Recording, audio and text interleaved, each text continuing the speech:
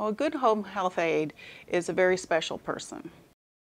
Home care is so important because we get to provide services to the community and for people who basically would prefer to be home-based as opposed to being in a nursing home, an assisted living home. They prefer to be in a setting where they're used to, and it makes them feel more independent. My name is Estrean Gayle. I'm a home health aide. When a person maintains life in their own home and someone is there to supervise their safety and help them do tasks that they ordinarily couldn't do in the home, then they are allowed to lead a life of dignity. The home health aides are trained to work in people's homes and to provide home care. I'm really happy to be doing this job because it has always been my passion to give personal care.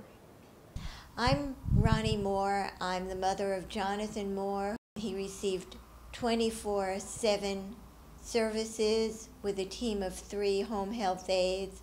The leader of the pack was Estrean Gayle. It worked like a charm because she was able to bring a young man who was just emerging into young adulthood from his parents' home into his own independence. It is providing someone not only with companionship, but also to provide a service perhaps in an area where a person may now be a little weaker. Getting the award has been the most wonderful thing that has ever happened to me.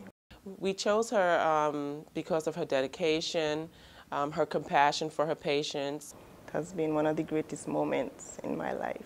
That's what you call an exceptional home health aide.